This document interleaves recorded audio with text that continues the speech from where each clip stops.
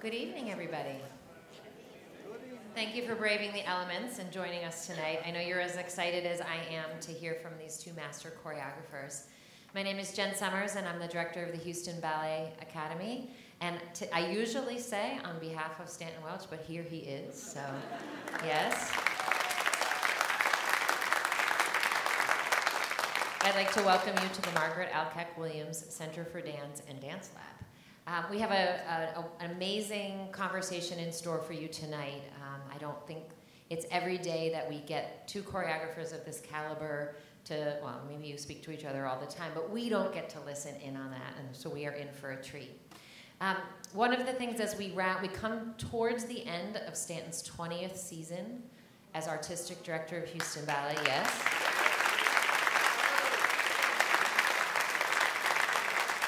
One of the things that we talk a lot about is what drew him to Houston Ballet was that he felt as a choreographer that this was a choreographer's Eden. And it was very important to him as he took over as artistic director to continue that. And what that means is, and maybe Justin will speak to this when he gets the mic, is that he endeavors to make this a place where choreographers can come and the ground is fertile and the dancers are excellent and the resources are plentiful to create innovative work that moves ballet forward. And I think if you look at our repertoire over the last 20 years, you'll see how committed he has been to that. The proof is in the sheer number of world premieres that we have in our rep, as well as works by choreographers that we had not had grace the stage in Houston prior to his arrival. The relationship that Houston Ballet has had with Justin Peck is part of that. And I'm gonna just, I guess, because I don't feel like I really have to introduce who you are so much, I will also just say, as I transition to talking about Justin, Justin has 3 ballets, as soon as this one's premiered. We have 3 of his ballets in our rep, 2 of which are world premieres for Houston Ballet. And then by comparison, because Justin's only been with us since 2017, we have 44 world premieres in our rep that Stanton Welch created. So that's a lot.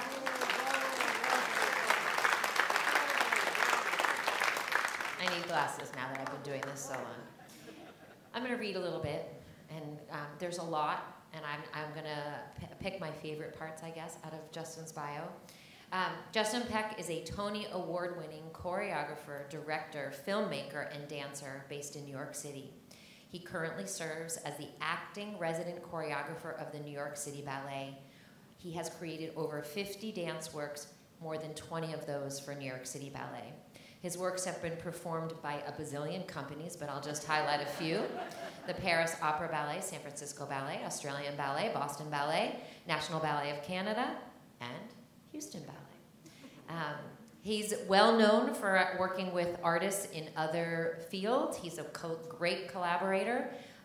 You know his collaboration with Sufjan Stevens from the Year of the Rabbit that we did that's the first piece of his we did back in 2017. He's worked with many other musicians and visual artists. And Justin has already also choreographed for films. So get your pencils out if you want to check out these films. The Red Sparrow in 2016, starring Jennifer Lawrence. West Side Story in 2021, and I'm going to flip my glasses up. I don't know if you remember, but the last time you were here in 2019, we had a similar format, and you were telling us a little bit about it, but the press hadn't been out yet. So now we get to hear sort of what you couldn't tell us a couple of years ago, or 3 years ago, or 4 years ago. I've been looking forward to that. And Maestro in 2022 in collaboration with the director, actor, and writer Bradley Cooper. Justin's honors include the National Arts Award, the Golden Plate Honor from the Academy of Achievement, the Bessie Award for his ballet Rodeo 4 dance episodes, the Gross Family Prize for his ballet Everywhere We Go, the World Choreography Award for West Side Story, and the Tony Award for his work on Broadway's Carousel. As I said, the first Justin Peck piece to enter Houston Ballet's repertoire was Year of the Rabbit in 2017. He created a world premiere, Reflections, in 2019. We have performed that both here in Houston and also toured it to New York City. And then you will, in just a couple short weeks, be be witness to a brand new world premiere, Under the Folding Sky. And with that, I will turn it over to these two masters. Thank you for joining us. Well, thank you, Jen. An amazing introduction, and you've made me blush, and now I can't remember why I'm here. Thank you, Justin, for joining us today. Justin's right in the middle of the final stages of completing your piece. Upstairs has been working every day with the company, and I thought we'd just sort of explore a little bit how we got from the last ballet, the last time we sat here, to this new work. So could you first of all talk a little bit about the ballet and how you came up with the concept for it? Yes. So I started thinking about, we talked about potentially me coming to do another new work after Reflections. And I was thinking a lot about the last session I spent here in Houston and a personal discovery that I experienced, which was going to see this exhibit by James Turrell at Rice University. Has anyone seen that? It's like this, it's one of the greatest works of art in the world, I think. And it's just such a special experience. It's like this, this play with light that frames the sky, and it's only at sunrise and at sunset, and it's meant to be experienced over the course of the entire arc of what that is. So it's like about a 40-minute experience.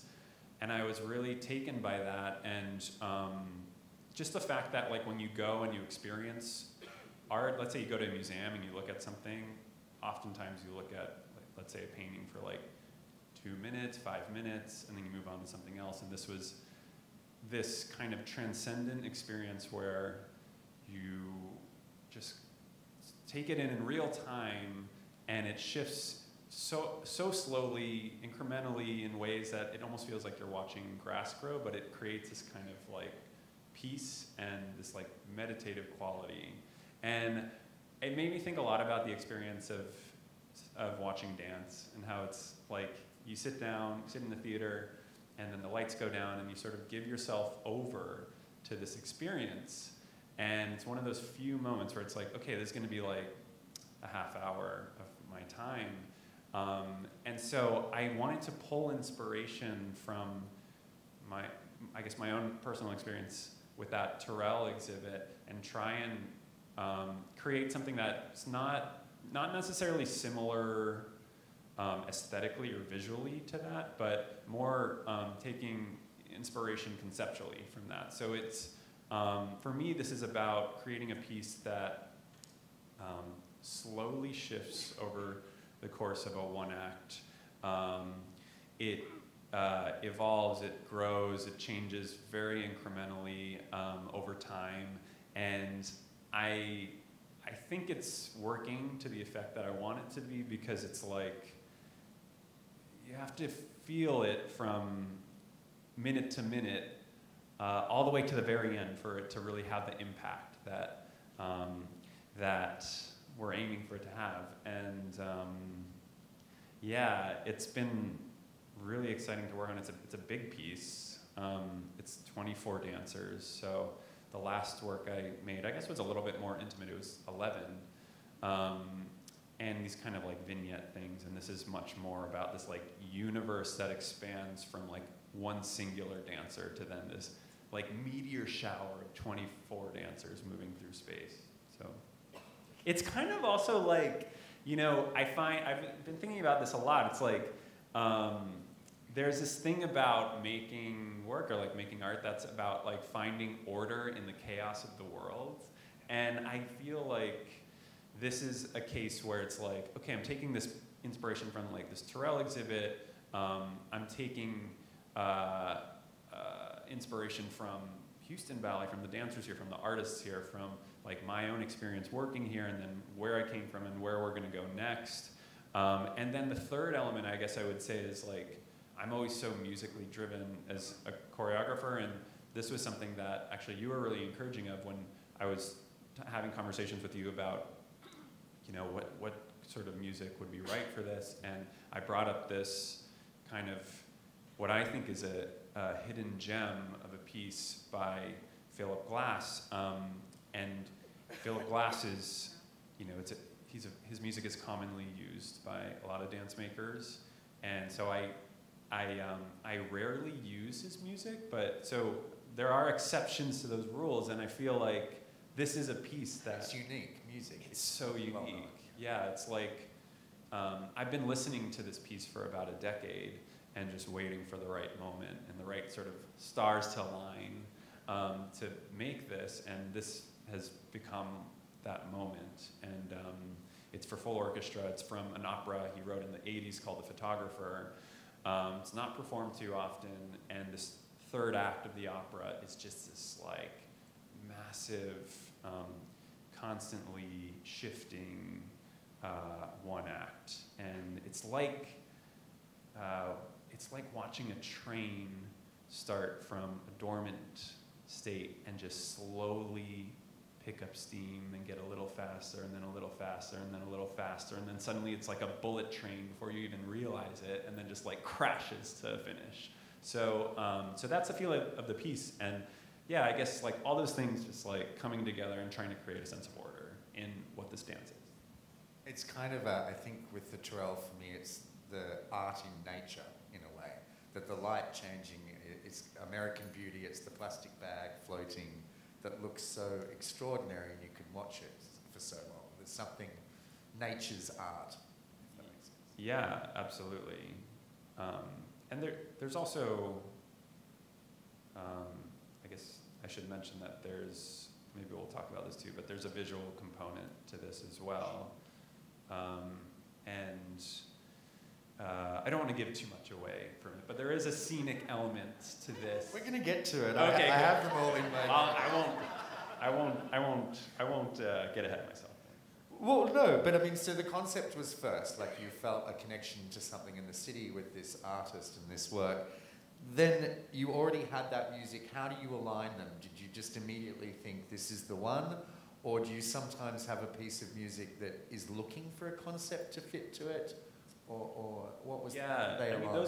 those were definitely two separate things that were existing in my brain. And like I said, that Philip Glass score, I've been listening to it for 10 years. It's like on this, you know, it's like on and off. I'll put it on and then I'll put it away, and maybe I'll do it here, maybe I won't. And then it's like that sort of push and pull until it like reveals itself to be like, this is a thing. And I feel like the experience I had at the Turrell and the fact that it's here in Houston feels like it kind of localizes what this is a bit more, so that it's not a piece that's just like could go anywhere. It feels very like specific to not just this company, but like this community here. At least there's a logic to that in my own brain. Like, people who see this ballet won't necessarily be like, oh, that connects to the Turrell. I really don't think there's any sort of like visual connection to it, but just the thought process behind it means something. It's the concept, the inspiration. I think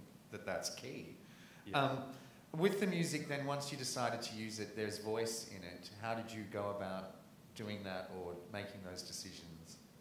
The voice element. There's voice in it, but it's more so the voice as an instrument. So there's no lyrics in the music. It's just the sound of the voice.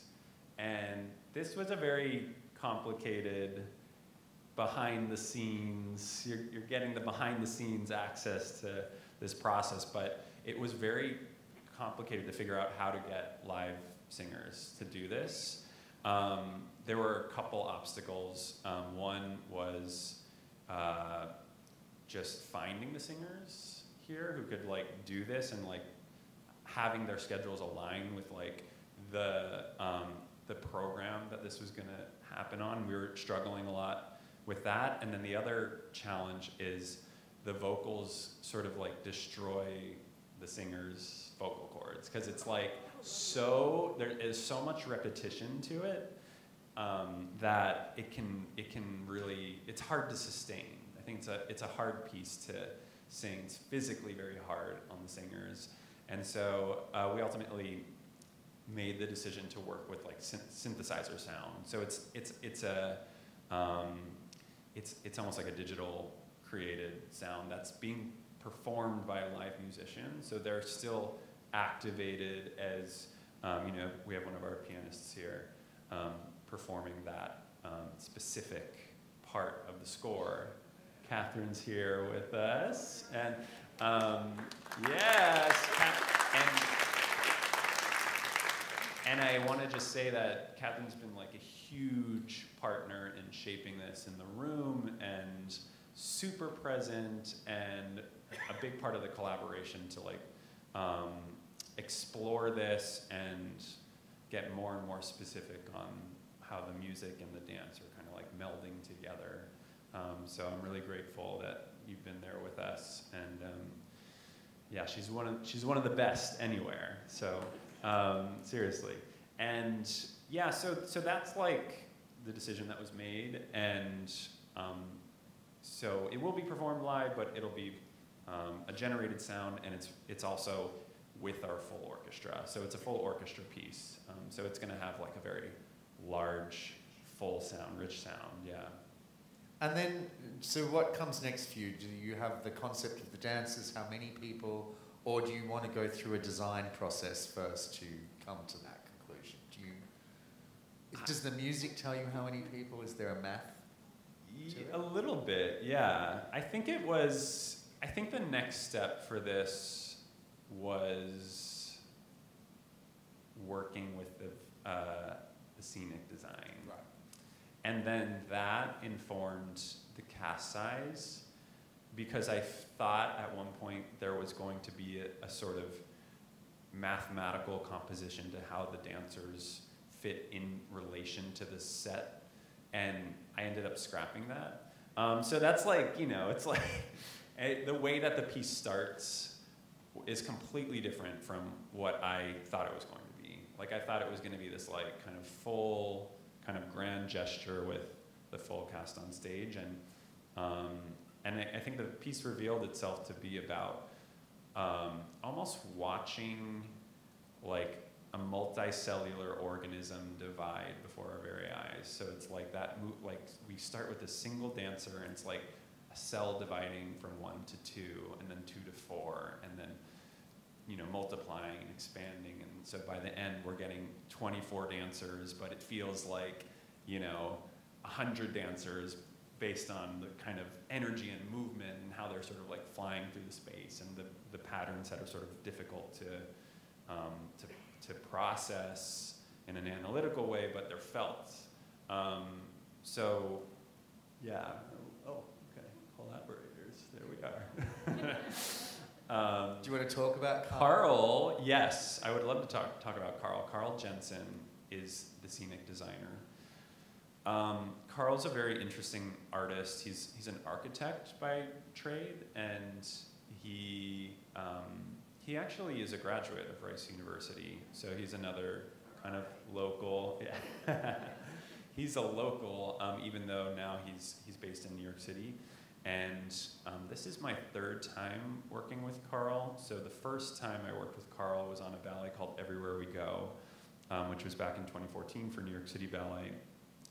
And Carl sort of specializes in working with complex geometries, working with paper, working with kind of like building these like sculptures. And it's very intricate work that he does, and it's the kind of brain that I don't understand. It's like the stuff he's able to do, it's just so like miraculous. It's that kind of work, and I've loved his work for a very long time. He was actually brought into Everywhere We Go, this ballet, through Sufjan Stevens, who worked with him. He designed, so Carl originally, first thing Sufjan and Carl did together was Carl designed a paper ornament for one of Sufjan's Christmas albums.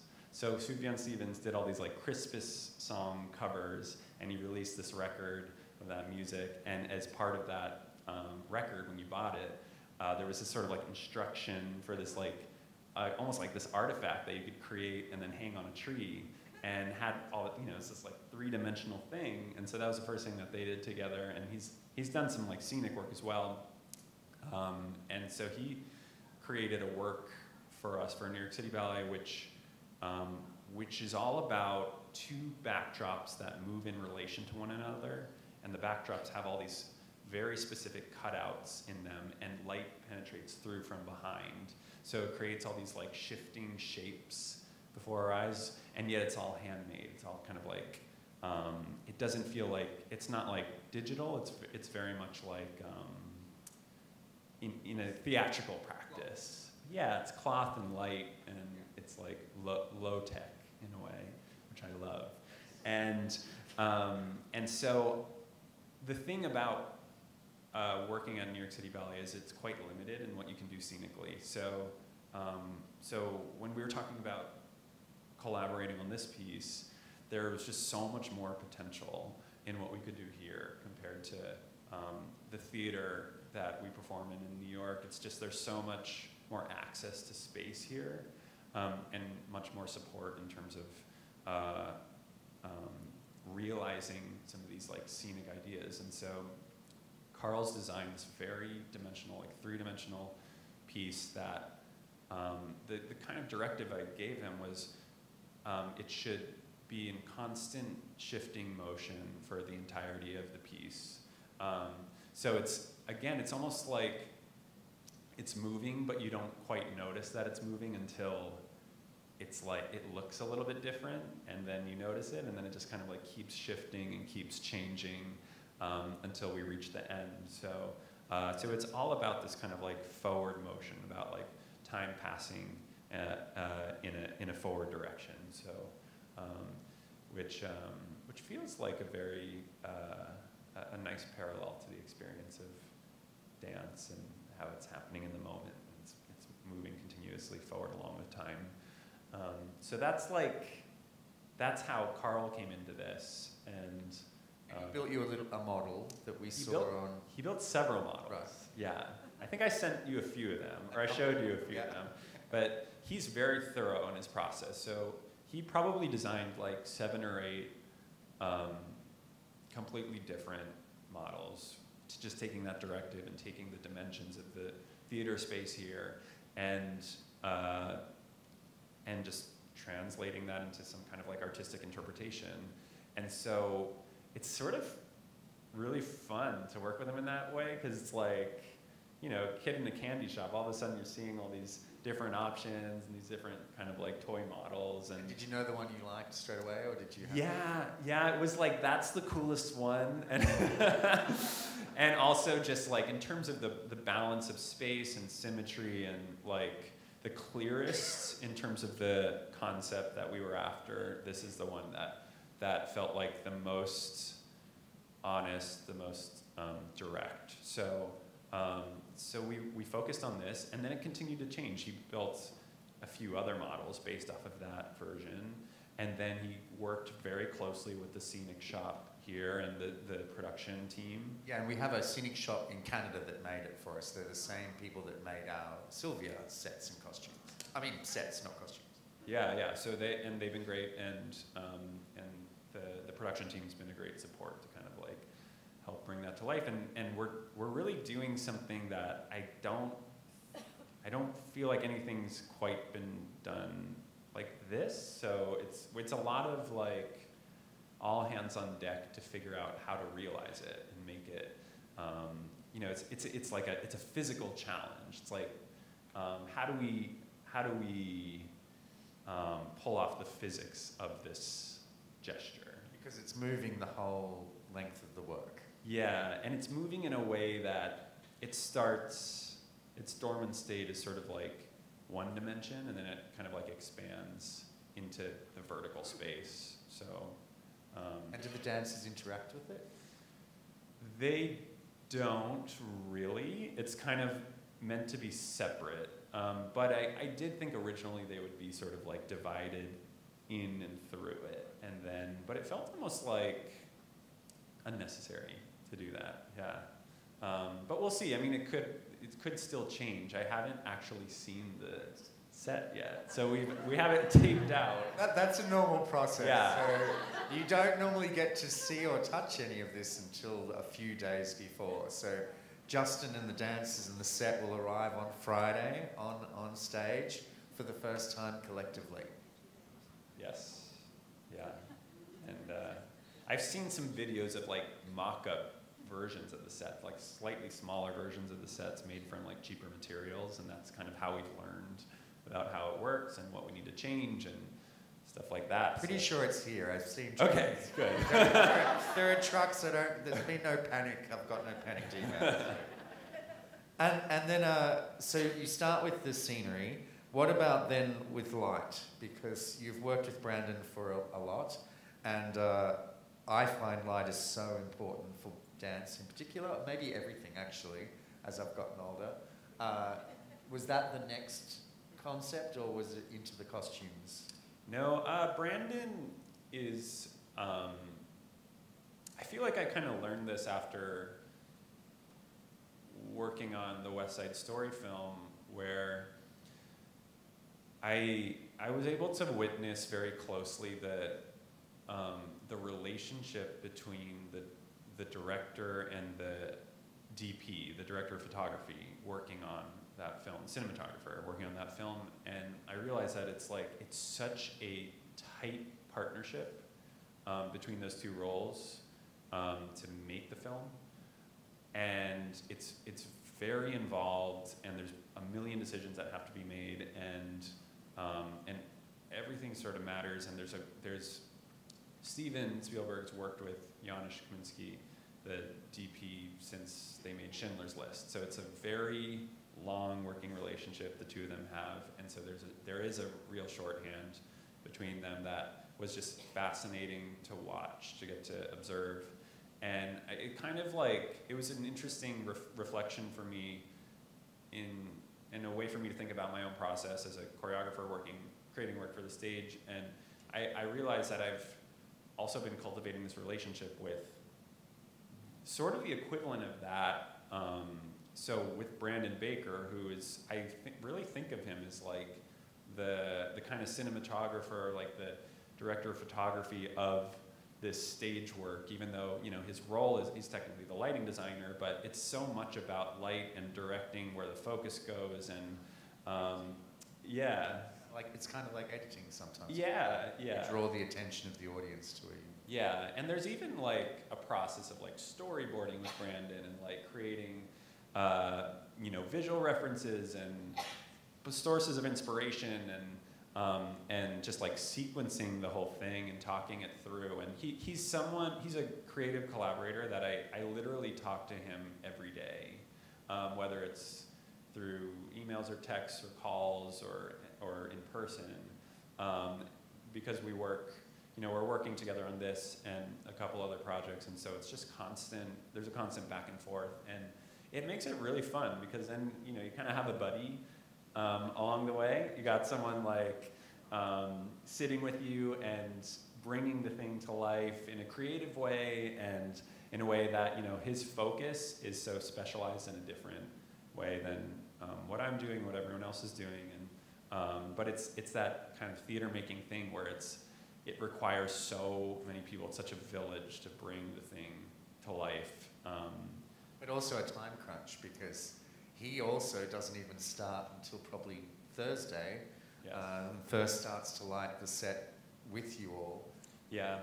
It's kind of, I mean, yeah, it's sort of similar, I find, to the process. For me, it's like when I'm making a ballet, the amount of hours in the studio with the dancers is like a fraction of the work that goes into the ballet. It's like there is working in the studio with the dancers like 20%, and then the other 80% is all the preparation, all the kind of thinking through, all the planning, all the collaborating with the artists involved, all the moments in solitude spent thinking about the big picture, thinking about this 1 4-count step and what goes there, and you know, it's like all those things. And I think for Brandon, it's probably similar. It's like a lot of preparation, and then it's like the pressure cooker. Like you get there, and it's like, okay, you have 3 hours today and 3 hours tomorrow, and you have to like the whole thing. What are you gonna do? And so it's kind of like you know, dinner rush, and you're like the chefs behind the scene. You're just like frantically trying to like create all the plates and make sure everything's like done well, but you've done all the prep beforehand so that you can pull it off. So emergency room is the analogy we often use. oh, The ambulance pulls up and you immediately. oh man, yeah, I could feel like that sometimes too. And then Reed and Harriet also you have worked with and collaborated with for a while, whose costumes are here. Is that the third stage? Yeah, definitely. I would say like that's third stage, and for this piece we wanted to create. This is one of those costumes that's I assure you will have its magic when you have a little distance and the right light on it. But it's not. It's sort of like it's a minimalist look to it, and it's about sort of creating like a unified kind of cohesive look for the cast.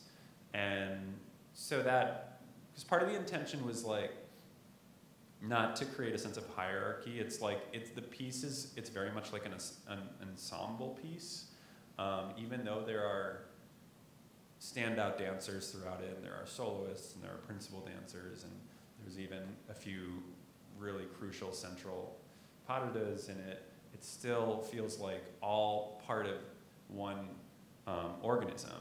And so visually, in regards to the costume design, that's something we wanted to present. And so it felt like you could almost like blur your eyes and just take in like the moving mass of this like organism. So we'll see how that looks too.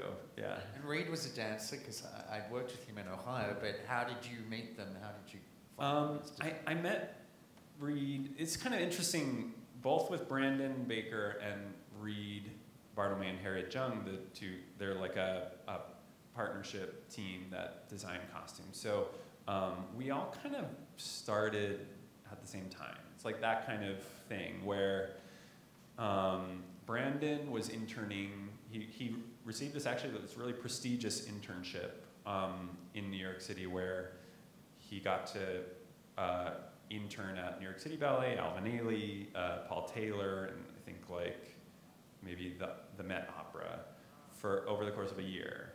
And that's when I met him. You know, he was interning. He got to design this like random like choreographic thing where I was making some of my, one of my first pieces ever, and that was the first time we worked together.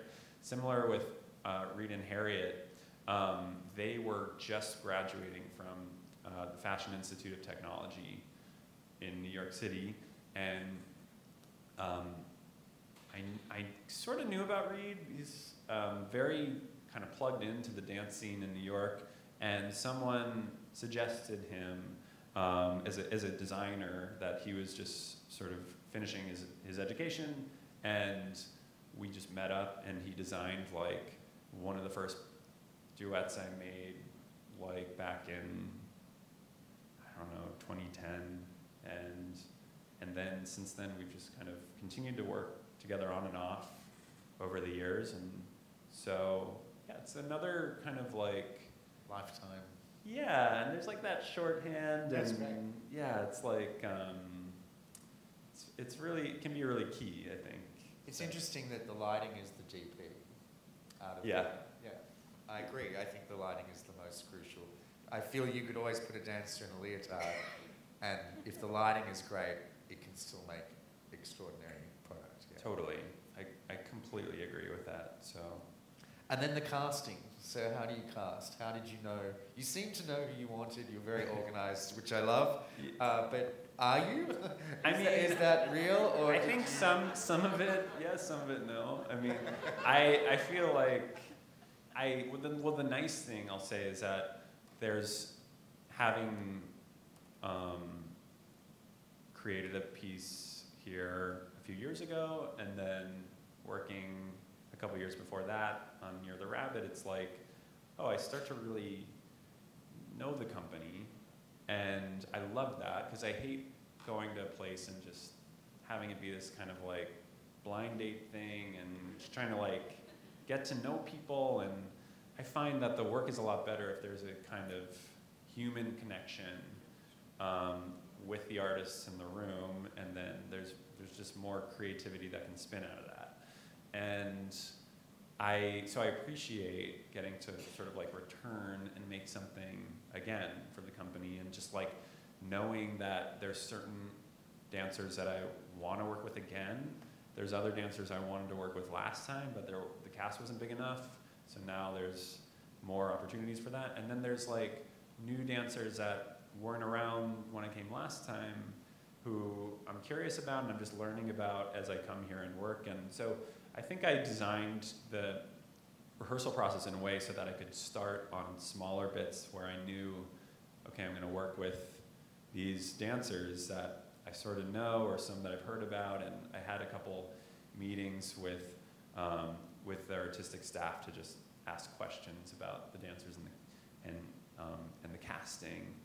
And then I did a few rehearsals with the whole company, just working through some very short phrases, and assembled the cast in that way. And like I mentioned, the structure of the piece, it starts from one dancer to 2 to 4, and so on and so forth. And so I just started early on with the small groups, and then as it built out, I sort of got to know which dancers would feed into that. And so it just worked out that the structure of the piece lend itself well to this process of casting. And I love that 24, double that is nearly our entire company once you've got covers in the cast, which is great, because I want them all to have they all want to have the experience with you too. Yeah, and they've been like really great team players about like just honoring the vision for the work, and no one's ever been like, this part isn't big enough for me, or I'm not like dancing enough, or like everyone's just been like really present and there for like this process, whatever. That's the key. Yeah, it's really amazing. It's not like that everywhere, so. Good. Yeah, so then in watching the piece, of course, there are many highlighted people, but there's somebody who I think really stood out to me immediately, which was Tyler. Did you come with that in mind for her? Did that just occur? Do you sometimes make something specifically for an energy of a dancer or a type of dancer? Because it just seems that it has such a connection for the two of you there. Yeah, I mean, she's really a special artist, special dancer here, and this is Tyler Donatelli, I remember when I first came for Year of the Rabbit, like I think she was probably in the core, and just you pointed her out, and you're like, oh, she's sort of on the rise, and we worked together back then. And so again, it's like the continuity of getting to work with that person again and again, and she's also like one of those, this is something I talk about sometimes, which is like, she's one of those dancers that helps to define the identity of a ballet company. So like, when you look at Houston Ballet, you're like, what is the identity of Houston Ballet? Who helps to define that? Like, of course, it's the work that's being done, but I think it's really the dancers who like bring it to life, and the kind of distinction that they bring to it that no one else can. And there's some dancers who kind of like, I mean, it's rare, but there'll be a few that like rise to a certain level, and she's one of them. And she's like, I guess she's like someone, when you look at Houston Ballet and you think like, what makes this unique compared to another company? It's like a dancer like that who is kind of thriving in this institution and in the rep here and growing over time, and so that's, I guess you can imagine that there's like inspiration from all that manifests its way into some of the material of the piece. And I do think that the intention was really, it was originally to create this kind of like quartet for 4, but she was always like right there, and I was like, well, I'll just give you something right now for this thing.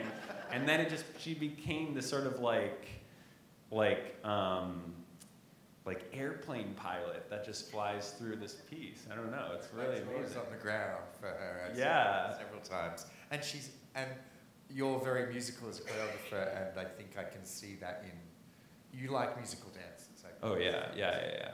She is super musical. How can you describe musicality? How do you think if you were to describe that to someone who... That's a good question. I think it's like, it's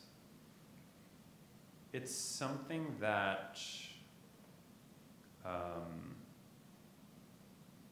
it's not just about like dancing on the beat. Exactly. It's like how they're in control of their like choices in relation to the music.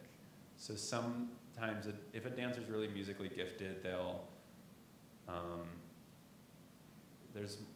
I guess like the most obvious thing to say about it is like, if there's a phrase and it ends on 4, they'll like, a dancer could potentially like draw out that phrase until 4 is like just about to pass and you think they're gonna be late, and then they speed up and they like arrive back onto the 5.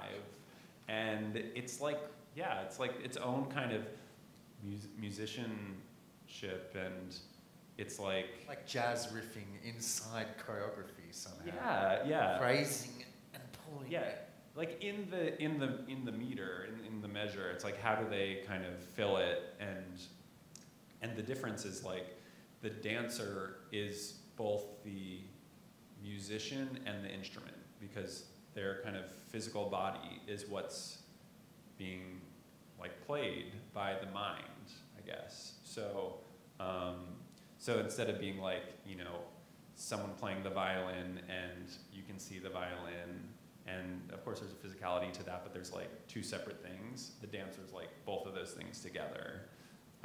So yeah, that's I think one of the coolest things about watching dance and dancers perform. And not every dancer can be musical, but not everyone can play in that gap, in that breath.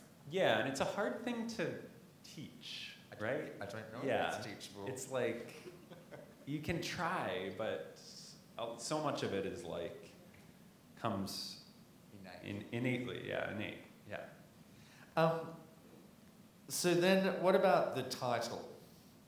Is that one of the last things you yes. come up?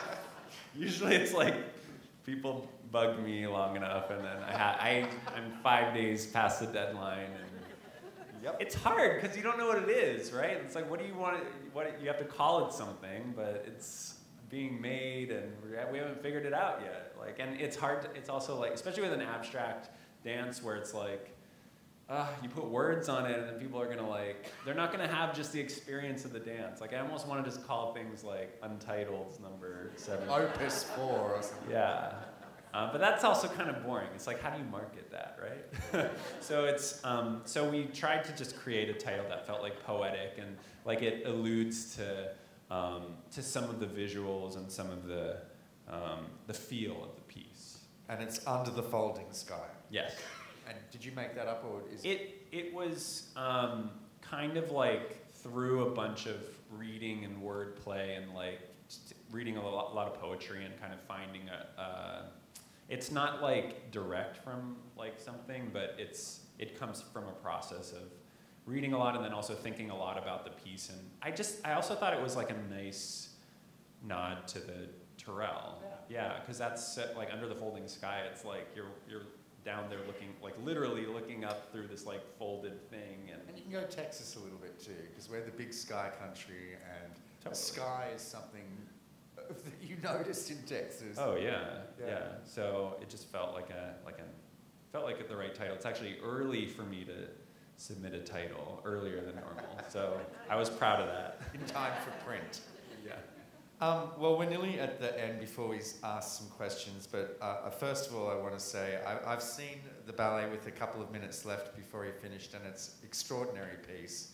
I really love it, Justin, and you're an inspiration. And I think that what I love so much is when I watch something as a choreographer and I think, how? And it gives you goosebumps. And certainly the Philip Glass, I'm not always a fan of Philip Glass, but I am with this, and what you took it to was a whole new level, and I think the audience is going to be thrilled. And it's an outstanding program, and I thank you for your great work for us. Thank you. Thanks for that.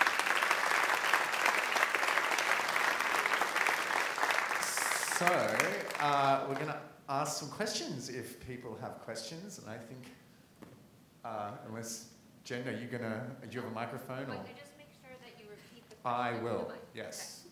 Yes. I was very interested to hear you say that in preparing for casting, you spoke to the artistic staff and asked questions about the dancers and so forth. Can you give us some examples about what kinds of questions would you ask?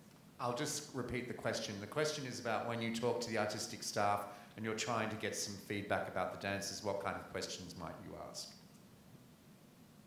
I'll ask them just, especially about dancers that I haven't seen or worked with, like questions about what kind of rep they dance, what sort of roles they performed, what kind of,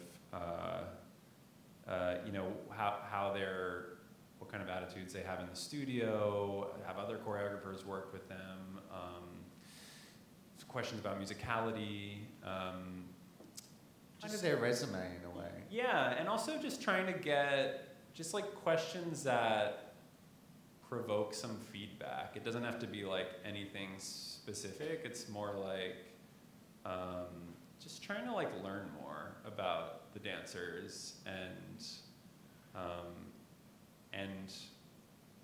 the staff is like super supportive of the dancers too. Like the way that they talk about them is like, you know, it's always like this really positive like glow on the dancers, which is great, but also true. Like all the dancers that, you know, pretty much all of them are involved in this process. So it's like you can kind of see why they talk about them that way too.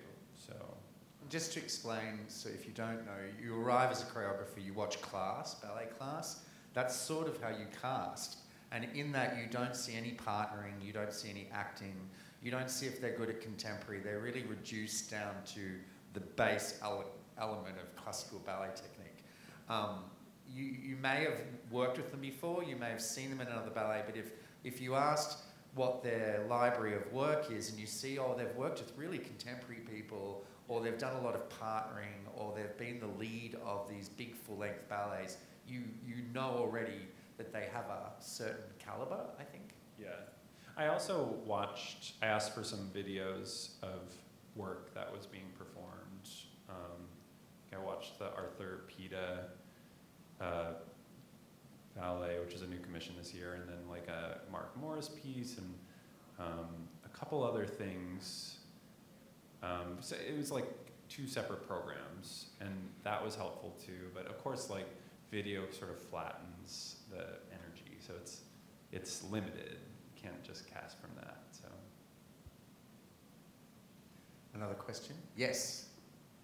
I'm a vocalist, so for the music, using Philip Glass's opera, converting that into, you said you wanted the sound of the human voice, but you don't want words. So are they humming? Are they doing oohs and ahs? yeah. Wailing and gnashing of teeth? What are they doing? They're doing it's pretty much oohs and ahs, I would say. I'm just going to repeat the question. The question was, as a vocalist, removing the words and replacing them with the synthetic sound. But they weren't words initially. It was always that. Yeah, that Philip Glass didn't write words. It's literally yeah, like the sound of the voice. So we're not stripping any lyrics from Before any roles, there's no, this part that he's using is actually just instrumental plus vocal, and voice being used as an instrument. Yeah. So there's no characters being lost or anything. So Catherine was saying that there's no characters or words that have been taken out of it. This section of the opera is all vocalization used as an instrument, if I'm saying that correctly, kind of like Bobby McFerrin in Hush would be a way of thinking about it, that it's sort of more instrumental. Yeah. Instrumental, yeah. Yes? Could you talk a little bit about how you manage, how you allow the individual creativity of the dancers so that it still fits into the concept and the choreography, without stifling? How do you allow them to express their individual creativity? Totally. How do we allow the dancers to express their individual creativity in the process? So, it's, for me, every choreographer works differently. Some choreographers come in with nothing and it's all done in the moment. Some choreographers ask the dancers to improvise and they kind of pull from that. Some choreographers come in with like everything planned out and prepared to like every step. There's a full spectrum, and for me, it's about generating some like loose phrase work that is built off of the music and how that inspires me, and a lot of self-exploration using my own body as an instrument, and then taking some of that material and like passing it to the dancer and seeing what they do with it. And sometimes that evolves to something else and they pass it back to me and then I take it somewhere else, and there's this kind of like tennis match in the room of how it then develops from that point. And I think that's actually like the most exciting part of the process, because it's like the chemistry in the room and like the kind of human nature and the human error that sometimes leads you down an interesting road and somewhere unexpected, and yeah, it's like very nuanced and very very social, I'll say. It's a very social exchange. Like the process, once you get into the room with the dancers, there's a lot of conversation about it and a lot of also like communication through the body and back and forth with that. So yeah, that's how the process works for me, I'd say. When you make a group section, do you make it on one or two people specifically and then spread it to the ensemble, or do you try to, or is it different from ballet to ballet? Yeah. Trying to think. It's a good hard question. I think it's both. And I think like, I'm trying to like go back. It was such a like fever dream building a lot of these like big group sections. Where we're just like flying. We were like in a fugue state or something.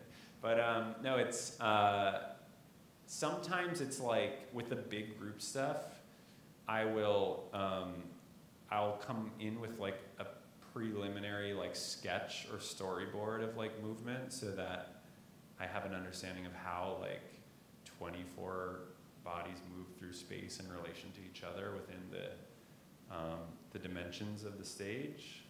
And then oftentimes that also goes in different directions. It's just like important to have a starting point so that if you're prepared, you can like depart from that. I think it's like, for me, it's not great if I have like no idea and then it's like, where do we go from here? Like how, and you have, it's like if you were writing a story on a piece of paper and you had like 50 people looking over your shoulder, reading every word you were writing, right? You would want to have like a little bit of an idea of what it was you were gonna write before 50 people had their eyes on like every letter and word you're writing out. So it's a little bit like that to make a ballet, I would say. Yes. Okay, so you don't often find people that can do Broadway and ballet. So how did you start? Did you start in ballet and go Broadway or vice versa? And what were some of the challenges that you faced in trying to go between the two mediums? Okay, this is, just to repeat, there's sometimes not a lot of crossover between ballet and Broadway.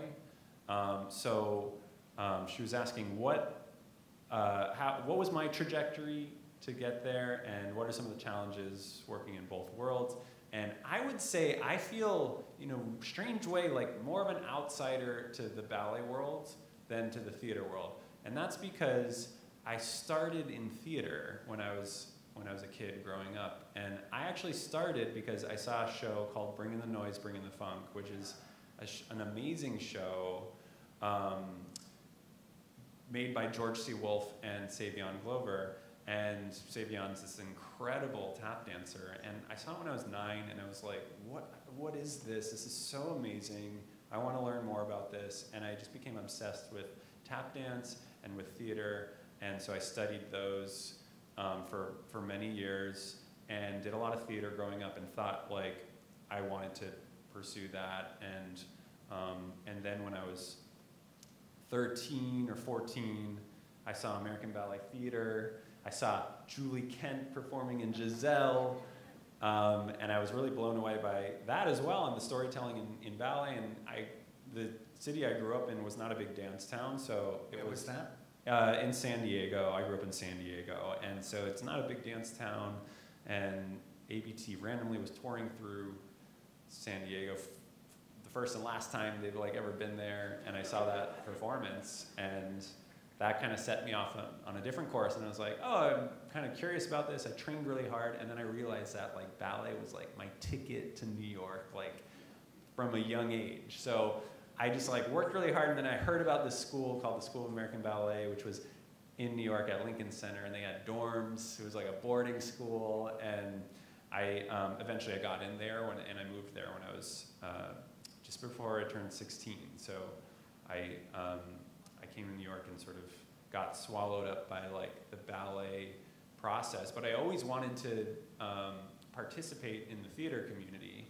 And so once I was making work as a choreographer, there was this opportunity for me to choreograph the Broadway revival of Carousel in 2018, and that actually traditionally, historically, has a connection to ballet in that it was originally choreographed by Agnes de Mille, and so there is the dream ballet in it, and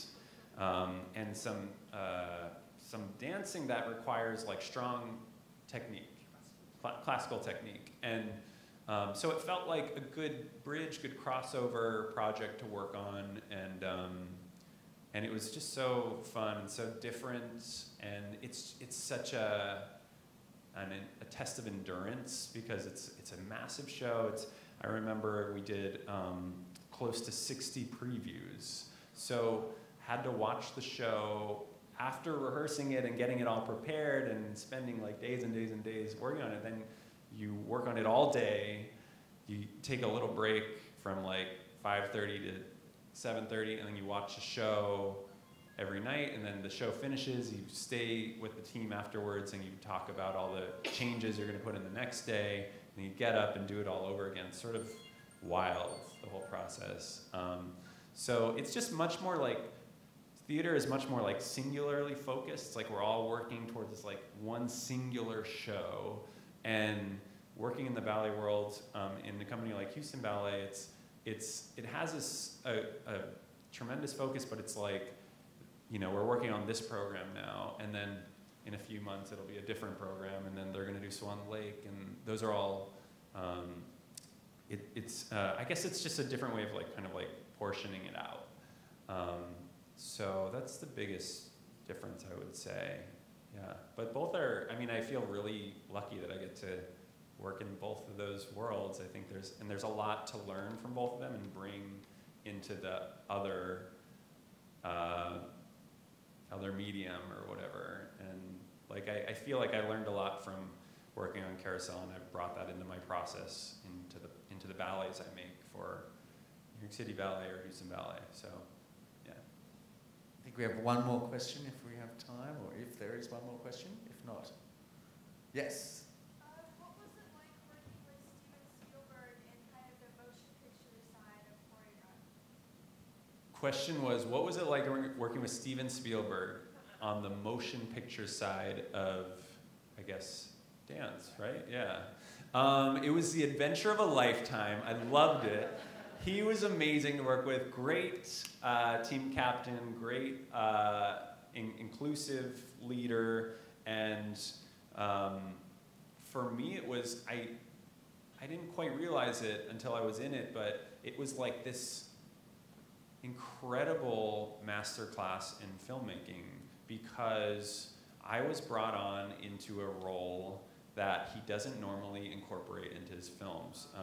He's never done a movie musical, and he very quickly realized that the choreographer, he needed to find a choreographer and someone who would be like thoroughly involved in the process from early stages, like I'm talking probably like 2 years out, to, you know, having extensive back and forth about the numbers and how they'll come to life visually through the camera lens, to then rehearsing, to then going through the process of filming a lot of this material on his iPhone and editing some of that together and like talking about it, and then eventually working our way up to shooting it on set. And it was just like another major endurance test, because we would work these very long days. Like we would get up at like 5 in the morning and go to set that was like an hour away, and then start shooting, and just being there all day until we finish. Like you don't know when the day is going to end. It could go into the night if they want to, just depending on the schedule. And so it's just hours and days and weeks and months just sitting next to Steven and getting to witness all the choices and all the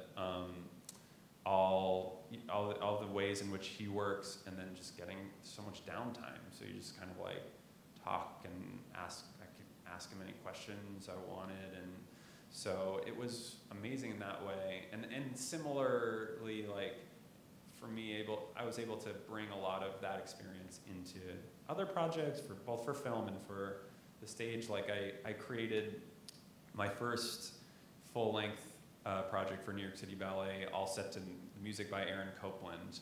And the way that I made that full evening event was very similar to the way that a film gets organized and storyboarded and like scheduled and sort of like broken down, so that it's not created in like a linear way, and yet the vision is for it to be like this linear experience at the end. So like both with West Side Story and with this Copeland full evening project, we jumped around a lot. It's like we started on West Side Story by shooting Cool, which comes in the middle of the film, and then we went ahead to the last scene in the film, and then we went back to the beginning, and everything is in pieces and patchwork, and it comes together only in the editing room.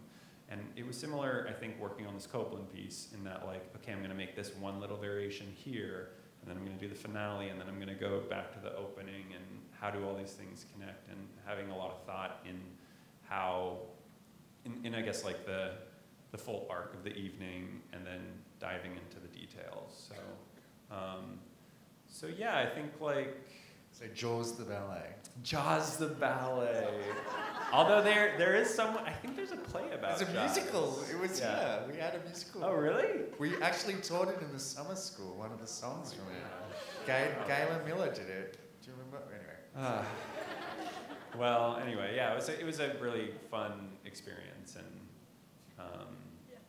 yeah, I think it's streaming somewhere if anyone hasn't seen it. So. Well, thank you, Justin, for tuning in. Thanks, everyone. Thanks, Stanton.